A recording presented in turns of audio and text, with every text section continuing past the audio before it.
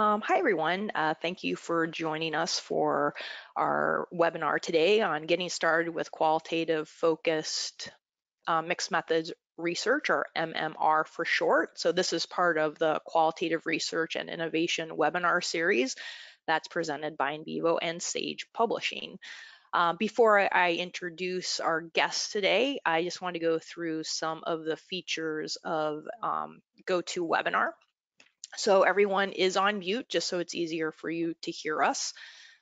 This is being recorded, so you'll get a copy of the recording a few days after the webinar. Also in the handout area, there's, so if you go to the top right-hand corner of your screen, you'll see an orange box with a white arrow. If you click on the white arrow, it opens up the menu. So you'll see a handout section. That's the PowerPoint slides, so feel free to download those if you'd like. And also, if you have questions at any time, feel free in the question area to type in a question. And we'll be taking questions throughout, but there'll be certain times where where Cheryl will answer the questions. We'll also be doing some polls, so those will come up and you'll see those. So please participate, because I'll make it a little bit more interactive. So now I'm just going formally introduce myself. I'm Stacy Penna, the NVivo Community Director here at QSR, and at the end I'll talk a little bit more about the community and how you can get involved. But I also want my co-host Ali to introduce herself. Hi, I'm Ali Owen, joining you from London. I'm the commissioning editor at Sage for Research Methods books, and I work primarily on books, but kind of work in all digital projects around them, and really excited to be a part of this series. I will also talk a bit more about Cheryl and some of her other books with us if you're interested in learning more at the end of the presentation. Great, thank you, Ali. And for our guest of honor, Dr. Cheryl Poth, who's a professor and award-winning instructor and author at the University of Alberta. She is a past president of the Mixed Methods International Research Association and author of Innovation in Mixed Methods Research, published in 2018 by Sage, and co-authored by John Creswell of Qualitative Inquiry and Research Design. Also written with John Creswell, also published by Sage. So Cheryl, welcome and thank you for joining us today. Well, many thanks for the intro, both of you, Stacy and Ali, and I'm really happy to be here with you today. I'm also just thrilled that so many folks have joined us, so that is wonderful. So what I wanted to do in this webinar is I wanted to introduce a little bit more about qualitative-focused mixed methods research. It's an area that, in my view, is actually under-discussed. And there are many ways I could have organized this talk, but I've chosen to focus on 4 essential things to know and do related to the why, the what, the who, and the how.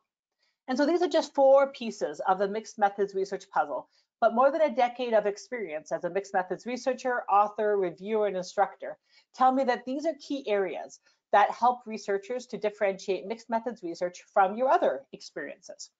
So by using these as our focal points today, we can further explore these areas specific to the qualitative-focused mixed methods research.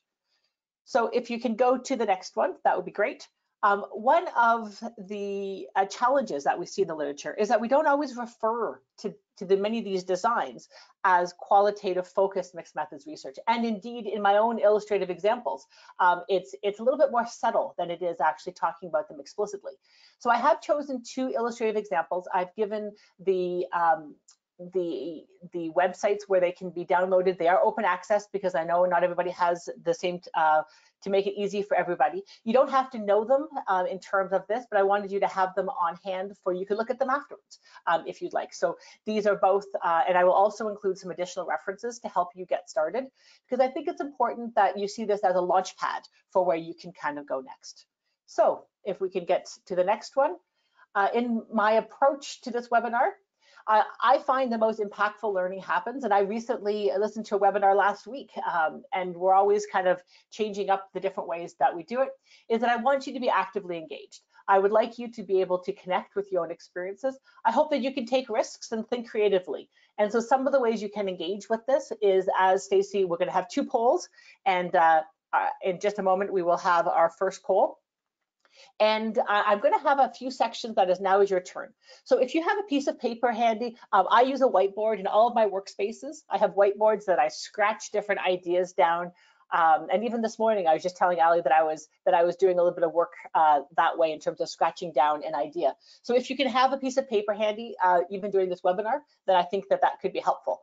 And also, again, as I mentioned, that there will be some moments for asking questions. So please don't be shy, and we won't get maybe to everybody's question, but we can certainly start that. So to help me get us started, let's have our first poll now, if we can. And so please choose the option that best describes you today. The first one is A, I am a newcomer to both mixed methods research and qualitative research. B, I am a newcomer to mixed methods research and bring some or a lot of qualitative research experience. C, I bring a lot of mixed methods experience and I'm a newcomer to qualitative research. And then D, I bring a lot of both mixed methods research and qualitative research. So this kind of helps me to know who's coming in here, and we're going to talk about why that matters for this webinar. I'll give you a chance just to decide. Yeah, so people are doing that now, Cheryl, and I'm not sure if you can see the results, so if you can, I can read them off. Yeah, I can't, so that would be great. Okay. So we almost have full participation. Super. So I think, so we have 38% with A, 38% B, and 8% C, and 16% D. Okay, awesome, that's great. So if you can go to the next slide then. Okay, I'm just going to close the poll. Yep, and so just the next one would be super. So if you look at that, so what you just told me is we have 38% that are newcomer to both, and that's great, because what that means is perhaps you have experiences in other things, and that you're just trying to kind of figure out the qualitative focused mixed methods is a great entree to both mixed methods and even qualitative research. So so that's a great way. We had 38% as well with higher qualitative and lower mixed methods, and that makes total sense as well, because I find that so much of this is familiar to folks who are doing qualitative, but then what I want to focus on today is some of the things that you want to be thinking about that maybe you don't have to think about as much in qualitative, and make that kind of connection. And then 8% is higher mixed methods, and I'm not surprised by that at all. There actually are not a lot of folks who would actually even say that they have a higher level of mixed methods research, and so that is just fine. And then the last one, which is also fantastic, 16% said you have a fair bit of both, and that's as well is one of the things that has brought me to kind of be interested in this area. Is when you build, actually working on qualitative focused mixed methods helps you actually build and even unpack some of the things maybe that you are further developing. And so by working in this area, I've actually developed some of my qualitative skills in perhaps different approaches that I've been doing. So welcome to everybody. So happy to have you here. If we can, we'll go to the next one. So that's why that's important. And as qualitative researchers, we have to think about what brought us here today. So have you ever considered the path? So this is, I love this picture. I think it's a beautiful picture of when I had snow this morning. I'm happy to see the nice warm weather in this. And this really curvy roadside reminds me, and even I joke that sometimes I feel like my path has been even, circles, and kind of moving ahead a little bit like a humanoid circle. So if I can, one more click, if you don't mind, we'll bring up. As researchers, and particularly qualitative researchers, we are influenced by many, many things and mixed methods. And so in just a second, I want to describe a few of the influences for me, and then I'm going to ask you to think about what have been your key influences. All right. If you can, Stacey. Yep. So my path has been wonderfully emergent. I didn't, 20 years ago, I would not have been able to guess that I would be here where I am. And I think sometimes we have to be thinking about serendipity, and even especially right now with some of the uncertainty that we're all dealing with around the world. And some of the key influences for me have involved the opportunities I've had as a mixed methods instructor. When I came to the U of A in 2008, I noticed a gap. on my campus of 36,000 students that there was no mixed methods. And so even though I had never taken a mixed methods course myself, I talk about myself as a first generation mixed methods instructor, that I took, if I can, the risk even to put and develop. And since that time, in the past 10 years, whenever I offer the mixed methods course, it is always oversubscribed. So I can't keep up with demand. And by doing that, I've created a really nice niche for myself on my campus, and I get the chance to interact with students from all over campus, even though I am based in education. So that's been a really neat, unexpected, if I can, ripple effect. I've worked with mentors in the areas of qualitative research. You heard about, I actually met John Creswell in a workshop, my first workshop on mixed methods research back in the early 2000s. And so that actually led to more work in actually even qualitative research. So you never know who you're going to meet and where. I've had wonderful mentors in mixed methods research. You can see on the left-hand side that I did an international journal of qualitative methods. Tony Onwegbuzi and I did 2 issues on focus on mixed methods in that. And it was interesting. What took me to there is I invited him then to be a keynote at a conference. But it was because I had submitted a article very early in my career to an issue of a journal that he had been a guest editor. And I had such a good learning experience as a beginning professor that I wanted to learn how to do special issues from somebody who knew how to do it. So those are the kinds of things that you can think about it. In program evaluation, you wouldn't see maybe the connections between mixed methods and program evaluation. But what happened to me is that early in my career, as I was being told by my university or by my mentors that you should really pick a lane. Pick a qualitative, pick a mixed methods, or pick a quantitative lane.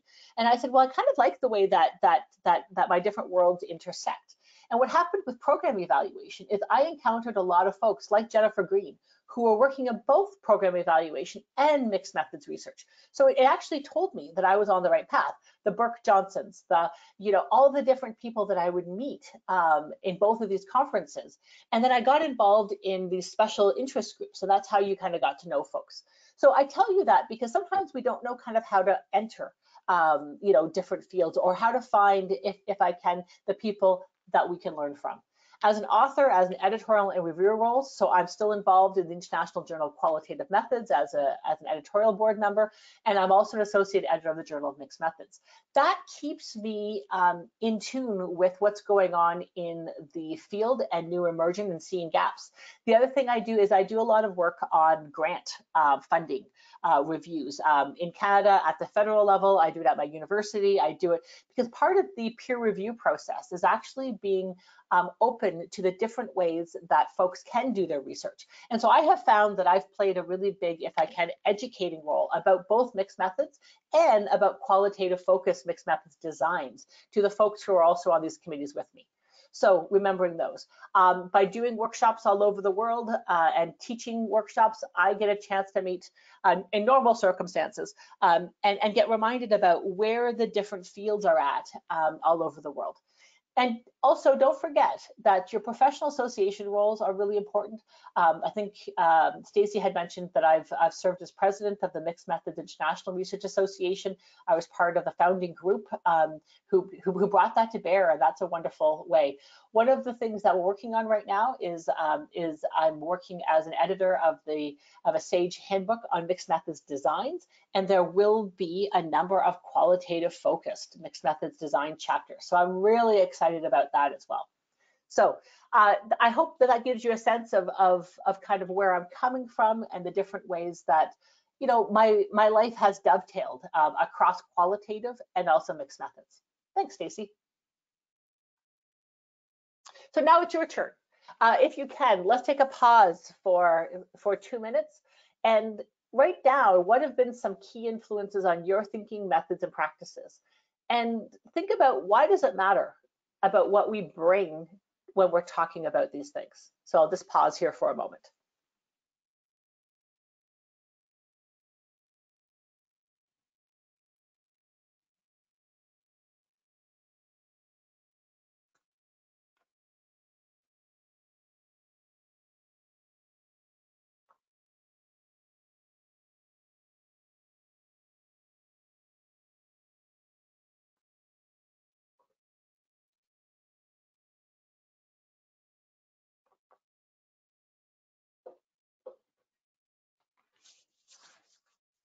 Silence is hard sometimes, isn't it?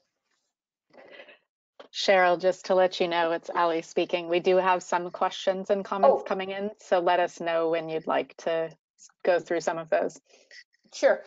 So if I can, are there some general, maybe I can take one now as folks are maybe half listening and half writing? Sure. There's one general one about just more of a basic definition about what you understand as mixed methods research. Awesome. We're coming up to that. Okay. Yep. Then skipping to a different one that might not be covered later. Can the mix be between different qualitative methods and no quantitative at all? Fabulous. Great question.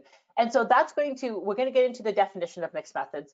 And so one of the things that I'd like to mention is that there is no consensus on mixed methods. There's a great handbook, even by Oxford, called the Multi-Method and Mixed Methods Handbook. And that is a handbook that has actually tackled this a little bit. There's a great article by Jennifer Green in that handbook, and it talks about the importance of perhaps keeping mixed methods as the term to talk about the interface between qualitative and quantitative, where multi-method could be multiple qualitative sources together.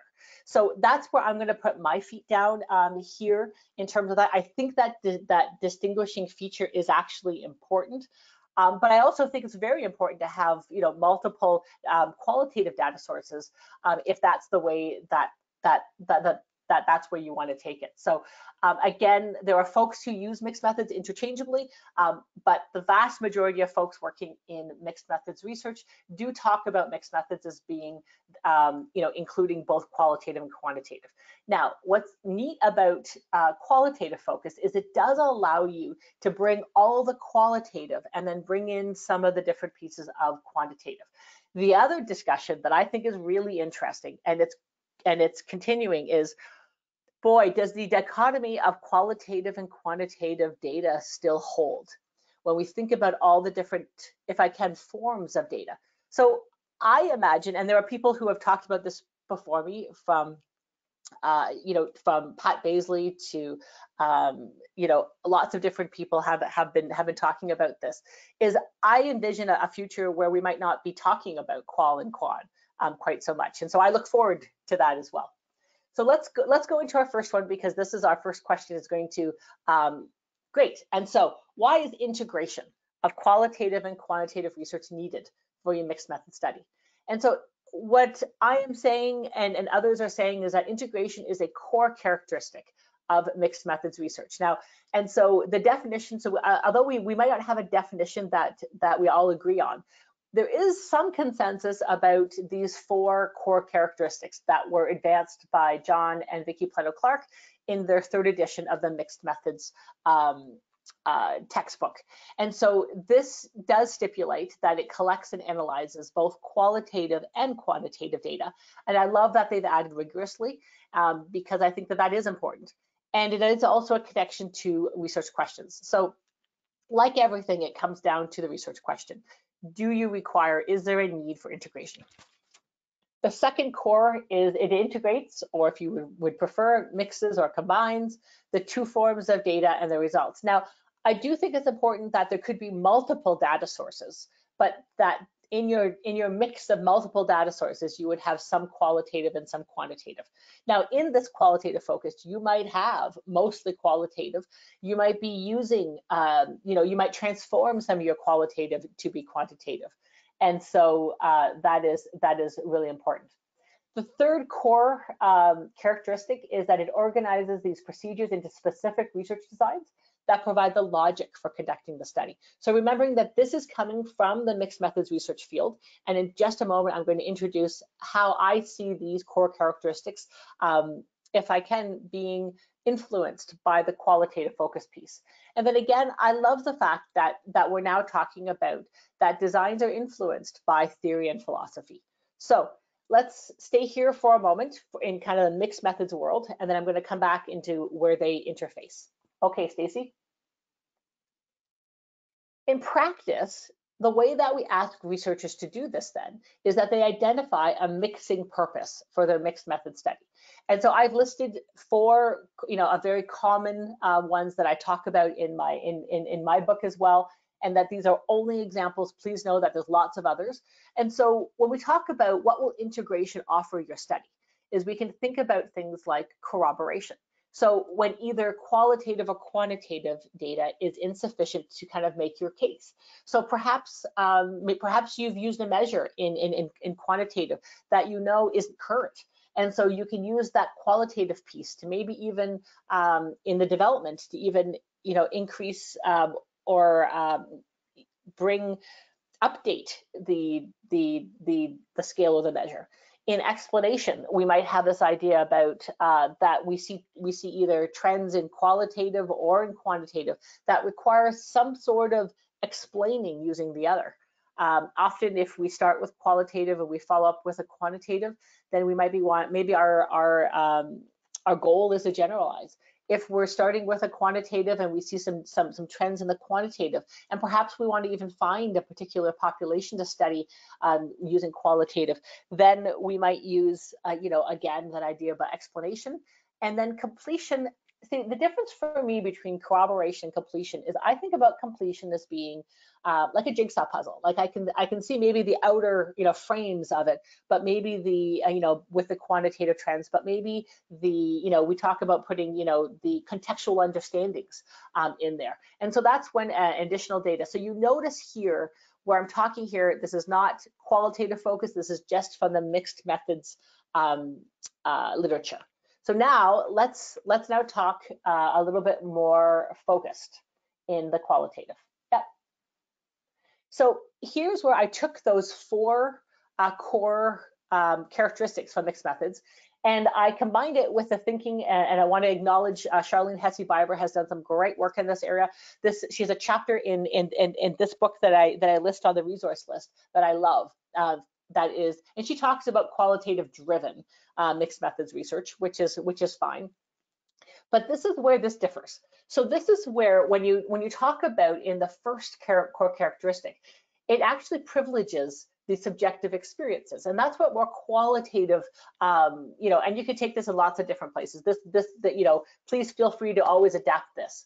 But it is that idea about bringing in, and that's what we're going to, if I can, focus on or prioritize, privilege, whatever word you want to use. The second core characteristic then talks about that the types of integration of data is that we want to generate insights that seek, to empower individual stories with the goal of understanding how they make meaning within the social world. Now this, if you're coming from a qualitative perspective, this is more of a constructivist kind of perspective, which is probably where I put my feet. So if this is not as useful for you, feel free to adapt this.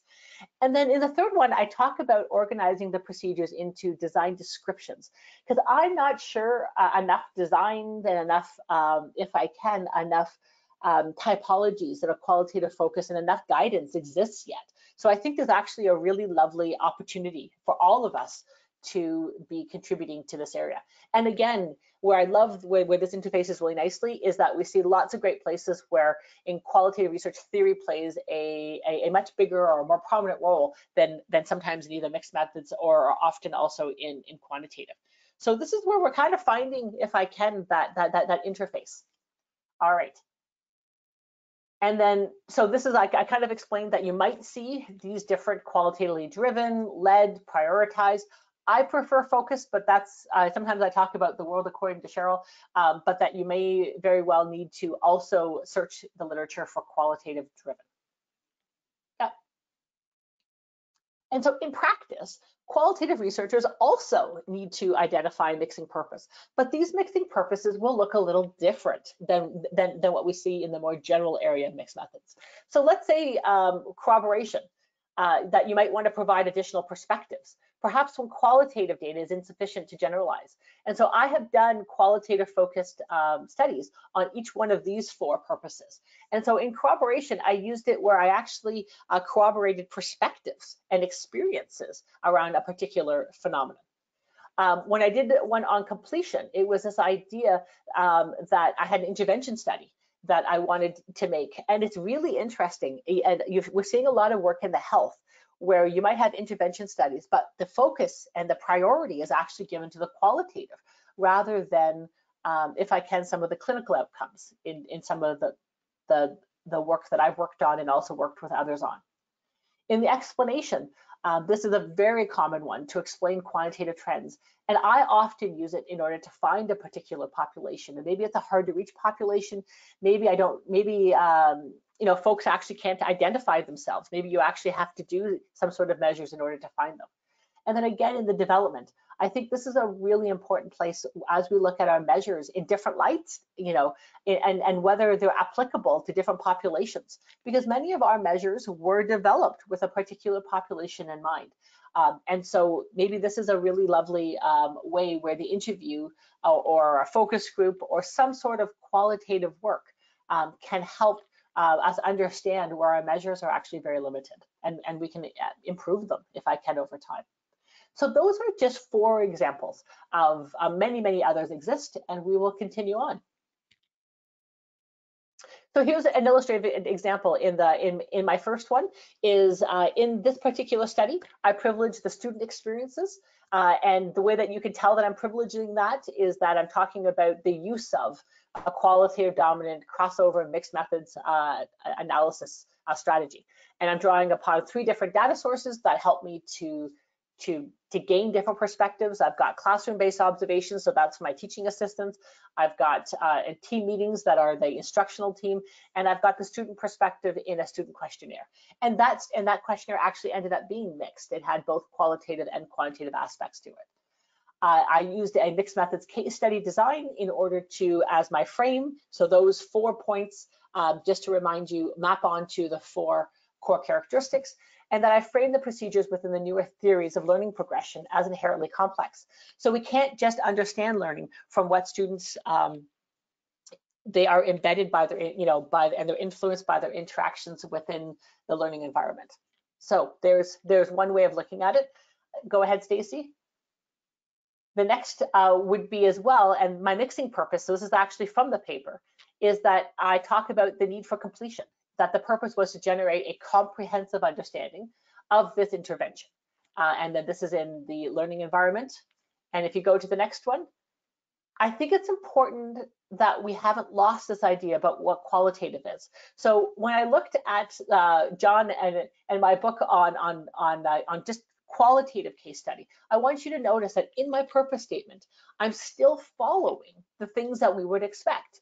So for example, in red, I have the central phenomenon studied in my case study. Is this instructional strategy intervention? I'm still talking about the study context. It's within a higher learning environment within a particular class. And that the study participants are these, you know, multiple perspectives with a priority given to the student, and that I'm using these other. So I think this is important that we are meeting both, you know, what is expected in the qualitative research as well as what would be expected in a mixed method guidance. Okay. And so to answer our question 1, if you want to know a little bit more, I've given you Charlene's great book there. She's also got a great chapter, as I mentioned, in that one handbook. And we also, I thought this new article in Quality and Quantity was really interesting because it tells us why it's so hard to find qualitatively driven mixed methods research, because we don't often talk about it explicitly.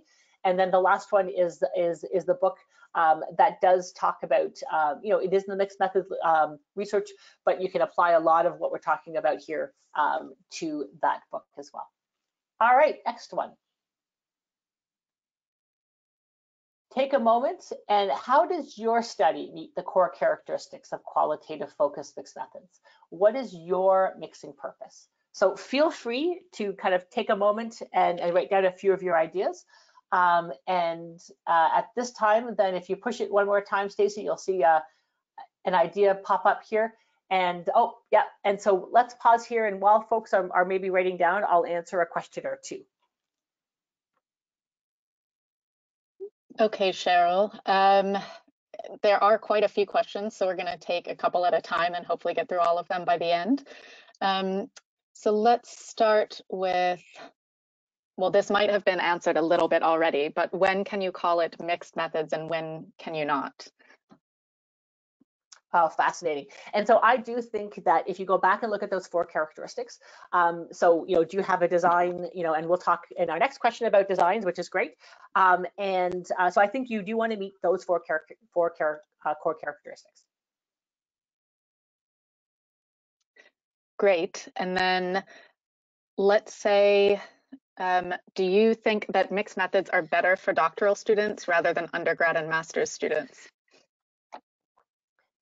Oh, that's a fascinating question. I grapple with this. So I have started teaching, and I'm advocating that we at least introduce the idea of mixed methods research in our undergraduate research courses so that folks know. I think if I can, ideally, if you can set up to do one study, in your master's and then the follow-up study in your PhD, that's where I've seen it really work really well. Or you have to scale down, if I can, your doctoral work so that you can have both of them there. And so I do just want to mention that one of the challenges I see in the doctoral work, and I'm on a candidacy next week that I've already given the student this feedback, is that one of the challenges with mixed methods is that you can't do, you only get one PhD, if I can.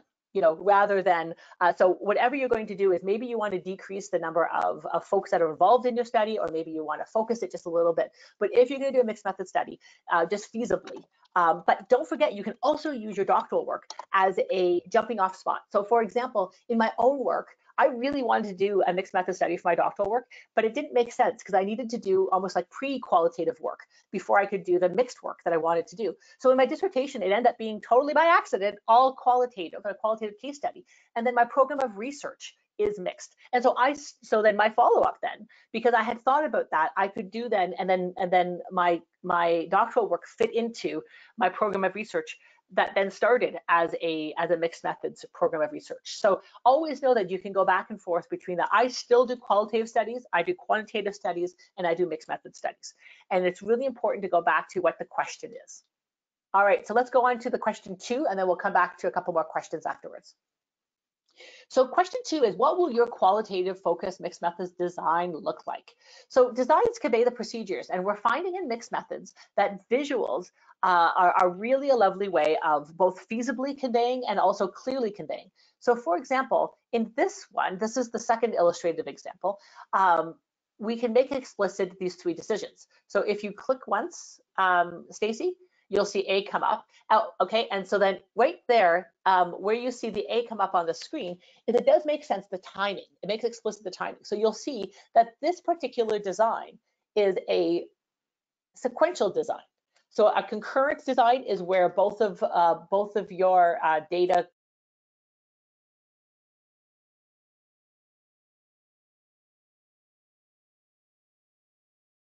This one is, you can tell that I used the data collection in the quantitative to follow up with this. So this is more of a compare and relate. And so what I would talk about this is, if you notice with B points, is the compare and relate.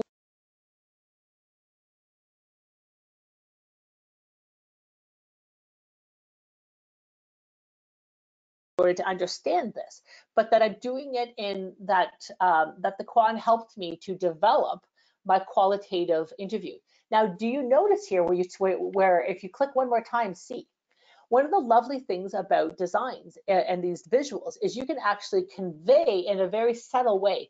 Did you notice here that where I use the word qual, it is capitalized? Well, that's a convention that it demonstrates visually that it is that's the priority. I'm giving the priority. I'm choosing to give the priority to the qualitative, and that I'm using the quantitative in another different way.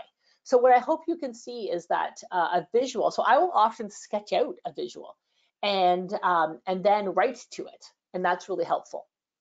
If you go to the next slide. So in practice, we might choose or adapt designs from existing typologies. So in John and Vicky's recent third edition, they talk about 3 core designs, and these are the convergent design, which is when they're coming together and you're going to be merging them in that. You have an explanatory sequential, which means that's what comes after each other, and your purpose is to explain. And then your exploratory is this idea. Now, what I love about in this recent edition is that they're offering a little bit more, if I can, variance in terms of how we go about this. So one of the challenges that I have that students sometimes tell me, and it was actually the impetus for writing my book on innovations, is this idea that I can't do my study because my study doesn't fit into a design typology. Well, you know, even John and Vicky's typology is only one of many different typologies. And I listed a couple of them on my reference list here in a moment that I'll talk about. But this one has been very, very popular.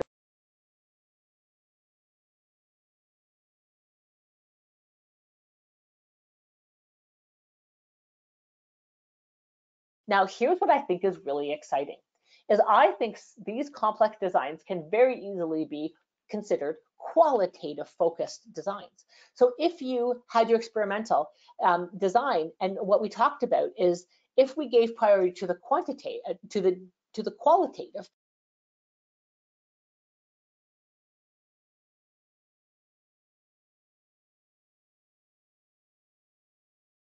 are qualitative focused. The case studies that I usually do usually are because I'm understanding a phenomenon. Then the other 2 are also the participatory social justice, and I think that lends itself beautifully to being qualitative focused, because when we're trying to understand and involve folks and you're trying to change the world, that we have to do it with a focus on the experience, in my opinion. And many evaluation designs are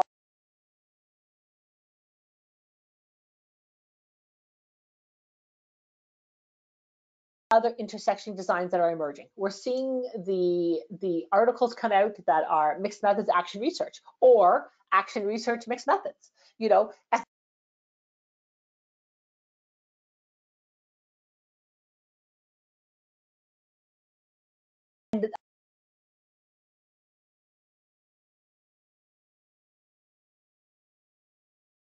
this area, Tim Gutterman has done some great work in the grounded theory and mixed methods.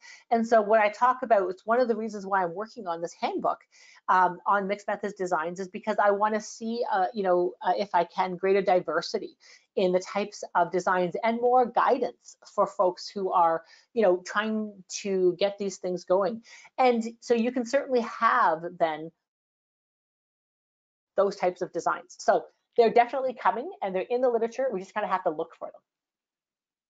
Okay.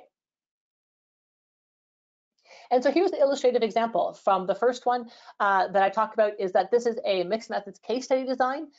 If you notice in my diagram, you see the qual analysis. The qual is capitalized, which indicates, as I mentioned in the convention of doing designs, that that's the priority in which I'm giving.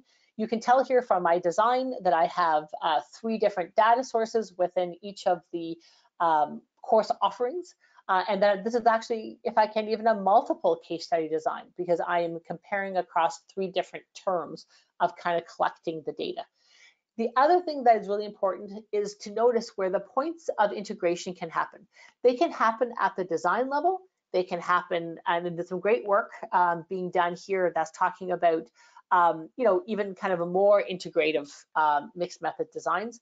This again happens to be where I'm integrating after analysis at the more interpretation level. And some folks would say that that's on the, if you have a intensity of integration in mixed methods, I think it's a great place for people to start. And so I always like to start, if I can, these types of introductories where this is a great place in. But then perhaps in the future, I actually want to do more mixing, maybe at the case study level, at the case level. So between those 3 data sets, perhaps I want to, and then do my comparison or my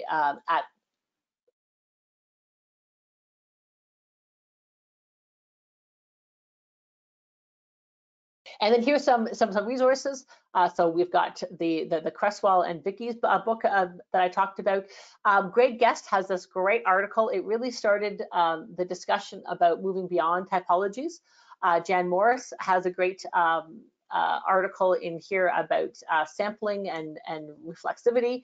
And then this is another, Tedley and Tashikori in the 2009, which I believe is being updated. And in this, they have a typology of 32. And I would argue that the 32 do give us more diversity. They're just harder, if I can, maybe accessibility, you know.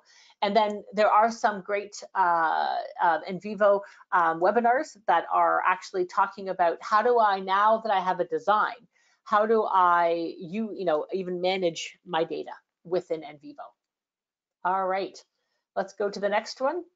It's always where I think we're really well paced and we're quickly running out of time. So I'm just going to pause here and let folks, I think I'm going to skip the questions for a moment, Ali. I'm going to go to question 3, and then we will have a question there.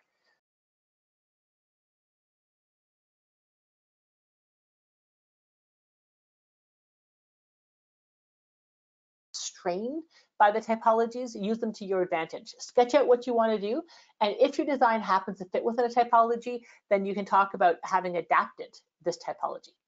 So let's go to question 3, if I can. Yeah. And then who will your qualitative focused mixed methods involve? And one of the things that I think is really important to be thinking about is that we have sometimes this assumption that qualitative expertise plus quantitative expertise will equal mixed methods expertise. If you click for me, it is not enough. So you do need some sort of mixed methods expertise in order to help you to do your qualitative focused mixed methods study. Now, I'm a firm believer that by doing, certainly you can begin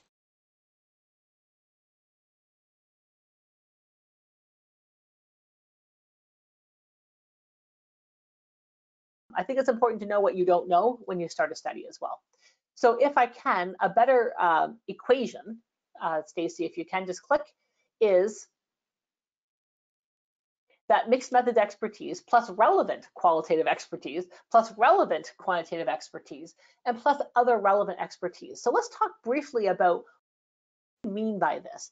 I mean that you want to have somebody in your, either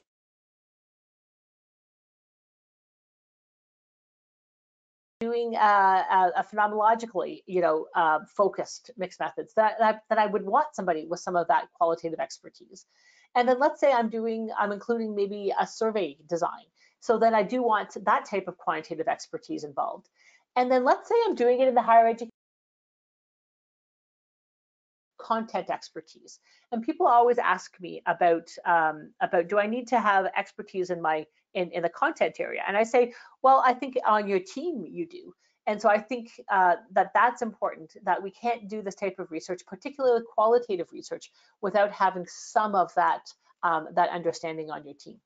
If you go to the next slide, and I think it's important that we begin to describe the capacity for this work. When I read funding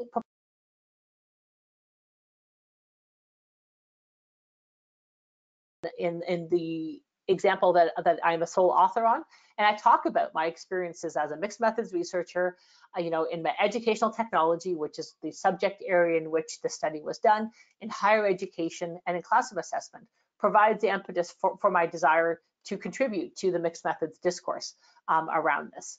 And so I think that that's important to put out there. And I think we're beginning to see more and more folks who are describing, and I think it builds credibility as well in your publications. If you go to the next one, where I worked as a team, you will see a statement that we actually have, the team approach and kind of how and what each person brought. So the first author, Leah, was trained as a social psychologist. She was very much the expert in motivational and quantitative research. And then I am the second education faculty member, and I bring those kinds of ideas. So even though it's a mixed method study, I'm talking about the expertise that I bring. And then our third member was a doctoral student. And I think it's important for us, to also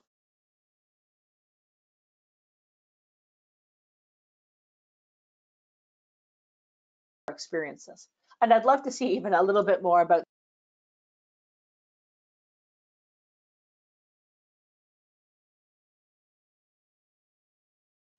The other piece that I just wanted to make sure I mentioned, because we don't talk about this enough, is actually about not only who's on your team, but also who's involved as your participants. One of the things about mixed methods and we're beginning to talk a little bit more about, is this idea about what is the relationship among the samples in your different data sources. And so to identify what is your mixed sampling strategy. So you're going to have strategy within your qualitative, like purposeful, convenience, you might have random, and within your quantitative, we have all the different stratified representation. So we want to make those sampling as well explicit in our write-up. But we also want to talk about, it's really about like, why can we mix these folks?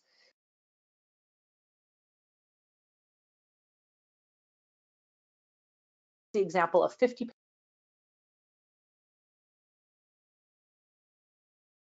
people, you might use one of your types of data to find. So for example, in the second illustrative example, we actually use the quantitative in order to find particular teachers that we wanted to ask more questions to. Or the parallel is this idea about that there's some relationship between them. So for example, the students involved in this study are related to the parents who are also involved, or the parents are related, I guess, parents of the students involved in our study. So even though we might have, but there's some sort of relationship between them. So I think that if I can, a little plug about sampling is really important. We'll go to the next one. And then here's some resources that will help you. So I've got several articles here about how teams work together. And I've also got a couple of great articles here about sampling. And as you'll notice that some of them, there hasn't been as much work done.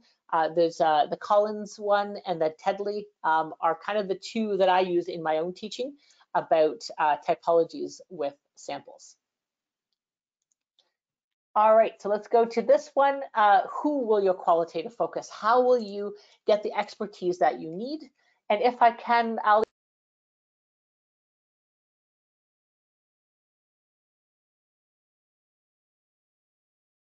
And jump in here quickly. I thought there was a interesting question on what can we do when the findings from qual and quant studies do not match or tell a cohesive story in the end. I'm referring to the design where both qual and quant studies examine the same research question. It is a great question, and that has long been actually interesting to me. And it's interesting. We sometimes talk about that as being divergent findings. I actually like to say that those are the interesting ones. I am always looking for where things don't match. And actually, I purposely put this in this second illustrative example. Is that's one of the things that we talk about in that study, is actually we're more interested in the places where the findings don't map on, if I can, that they actually, and so there's a whole literature and there is some guidance if you look up divergent, mixed methods, and I think that that's an area that is being, if I can, is growing, because it's funny that we actually have this assumption that things should converge, when I actually think that that's where mixed methods can play some really important perspectives. The other thing that I want to mention is I've seen this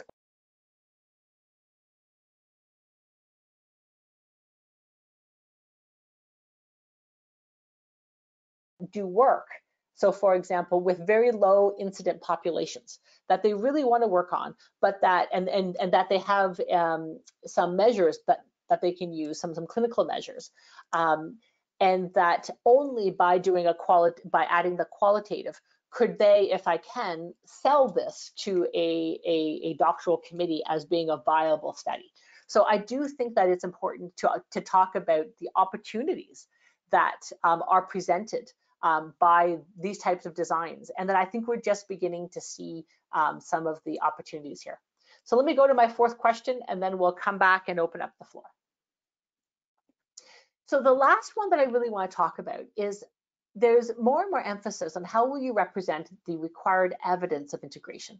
So integration should be permeating the whole, when I talk about designs, I don't mean just at the beginning. I'm talking about implementation, representation, the whole bit. I love that there's a couple of great articles that were first started by Pat Baisley, that she talks about these metaphors, and that I think metaphors of integration are powerful images, and other folks have also used them in their kind of writing. I talk about sometimes kind of the spiral idea, but in this, let's talk about 3 different ones just by using these. So when we talk about different intensities,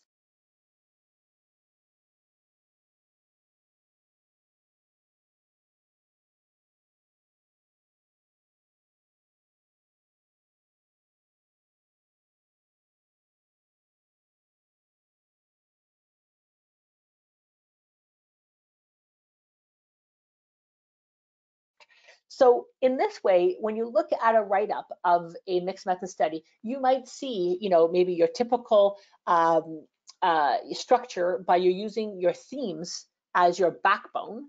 And then you would see where you have your, your rich description, and then maybe you're bringing in some quantitative measures. So for example, I just wrote up a mixed methods case study on the COVID-19 response, here in Alberta using open access data.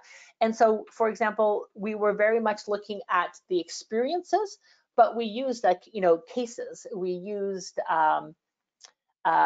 different quantitative, we did some text mining and looking at sentiment analysis. So those were our quantitative, so they don't have to be, again, they're not the priority, but that they certainly help us to understand the context, if I can, of what we're trying to describe. If we look at the second, we see weaving. And I think this idea about weaving is really interesting. And I think about that as being, and this is what Tim Gutterman and this article does a really nice job of, is it talks about weaving, or actually like merging things. And so I think about that as being woven. And so what you might see here underneath each theme, even in qualitative, is you might see just a little bit more of a tight fit between the qualitative and the quantitative, and just a little bit more of the storytelling or the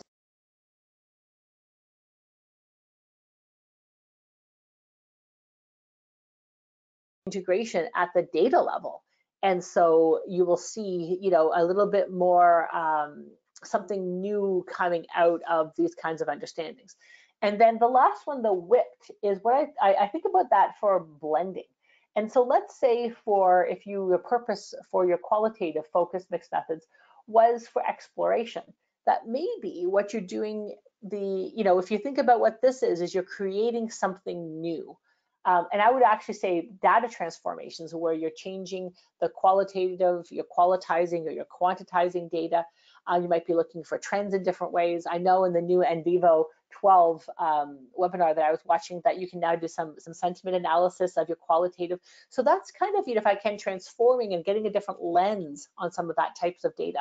So you're actually creating something new. So that might be a little bit more, if I can, intense in that integration. If you go to the next one, so in practice, you may show evidence of integration, of the products of integration using a joint display. And so we're seeing a lot of great work and a lot of ingenuity, and some of this has to do with the different types of data that we're bringing together. I've seen really neat maps with different data.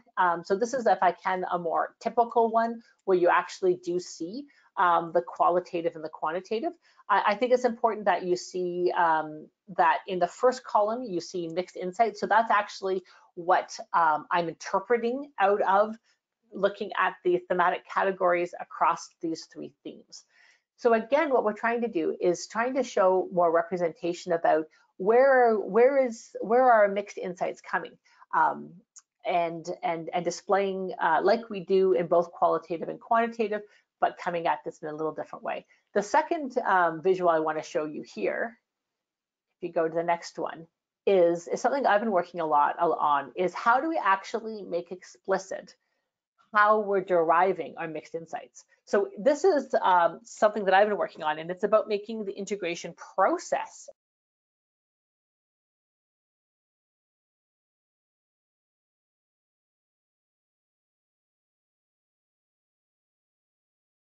the italicized small print. I'm talking about even what analyses I'm using. Then you're seeing, where the thematic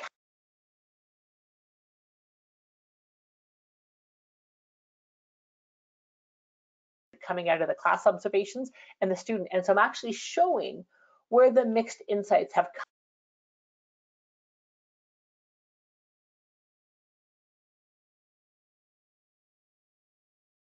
from the thematic categories more pronounced, and it actually maybe is showing that that's what I'm actually using as my backbone, and that through the qualitative focused crossover, I'm actually, if I can, mapping on the quantitative understandings.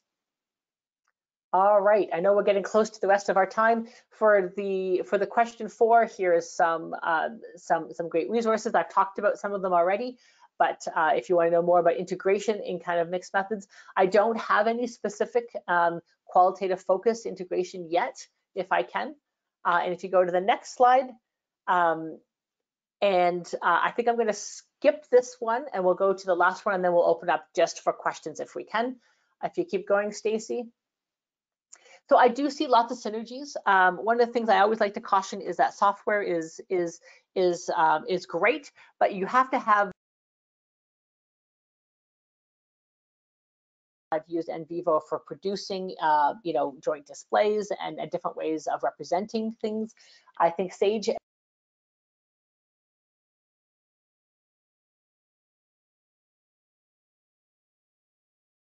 be improved if I can.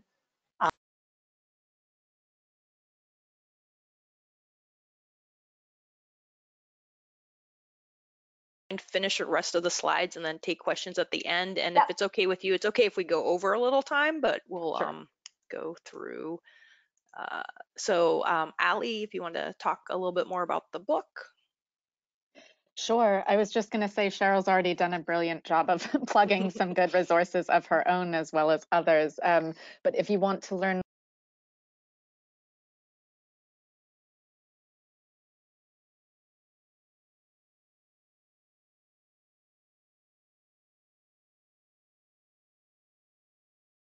available via the Sage website, and you're welcome to contact me if you have any questions, but you can click that link directly and find out more on the Sage website. Great, thank you. And I just wanted to talk a little bit about different options for NVivo. We can help you collect your data with NVivo integration, help you transcribe with NVivo transcription, help you manage and analyze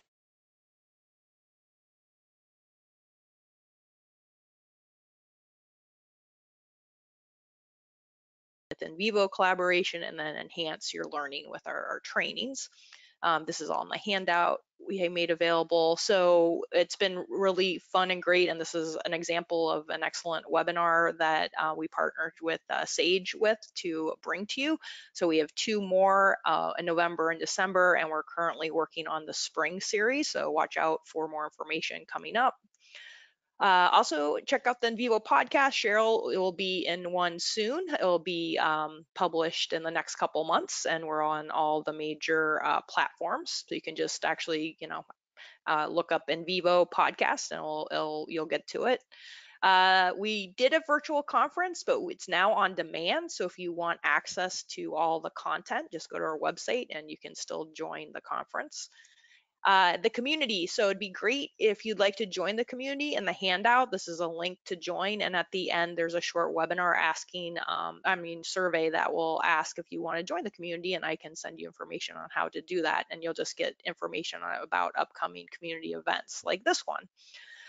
So with that, Cheryl, did you want me to put up the last poll just for fun, I'll have Ali look at some questions to ask you too while we have the poll up? Sure, that sounds great. Thanks. Okay, I'll do that now. So just one more poll. And Ali, if you want to ask some questions. Sure. Cheryl, I think a good one for everybody might be, what will a qualitative focused mixed methods research question look like? How do we resolve the conflict between the inductive and deductive logic involved in qual and quant respectively? That is brilliant. And so, and it's interesting. I actually think that that's a place where we, if you look even at a lot of published work, they don't actually even always have research questions in there. And I think that that's a great place. So a mixed methods question, qualitative focus, would, if I can, is it would keep that idea, just like the purpose statement that I had up there, of kind of qualitative focused, but it would also require, you would also steadily have that, that mixed methods integration piece. So it might be something like, to what extent, you know, do the experiences of, let's say, students in my class, students in maybe one of the terms of class, you know, converge upon the students across all 3 terms, you know, that kind of an idea. So it would have to be specific to, it would have to meet the case study idea, as well as demonstrating an emphasis on that, and so that actually would have been a great 5th point to kind of have on there too. So thank you for raising that. And I'll just say the poll results. So 53% of people said A. I plan to continue learning about qualitative, and I can't read the rest of it. And then 43% said B, and then 3% said C. Okay, great. So we were on track in terms of that this was being used both for kind of dipping your toes in, as well as kind of getting practical tips, if I can, about moving forward. Do you want to take one more question? I'd be happy to. Oh, this is pressure. I have let people know, though, to contact either you or me directly if they want to follow up, because we won't have time to get through everyone's. But thinking about what might be a good general question for people, what are the most common mistakes that researchers make when analyzing and interpreting mixed methods data? Is underestimating how much time the analysis takes, and particularly in a qualitative focused, you know, and so I think, so I would say that, you know, and then also the other one is not actually having evidence of integration. And that's where, you know, if you're just writing up qual and quant separately, then it would not fit, you know, it would not meet what we're seeing as some of the quality standards of mixed methods. We really need to see, you know, what is it that you are generating that goes beyond the qualitative and quantitative separately. Great. Well, I think that was like, we're getting great reviews on the webinar already. Everyone's saying this was really helpful, really informative. So thank you so much, Cheryl, and thank you, Ali, for partnering with me on this series. Thank you, Stacey, for making it happen. We'll be sending the recording in a few days, so you'll get that. Also, with the recording, the handout will be part of that too, if you didn't download it. And like Ali said, she is letting people know how to contact them, because we had tons of great questions and we just couldn't get to all of them. But thank you for participating, and thank you, Cheryl. Oh, thanks for having me. And again, thanks everybody for coming and listening. And I think there's lots of great work to be done here. So I really encourage you to you know, take the risk if I can, and get your feet wet and do the qualitative mixed methods. I think it's an up and coming area. Excellent. So thank you very much, everyone. So we'll end the webinar, and stay safe and have a great rest of your week. Thanks, everyone. Thank you.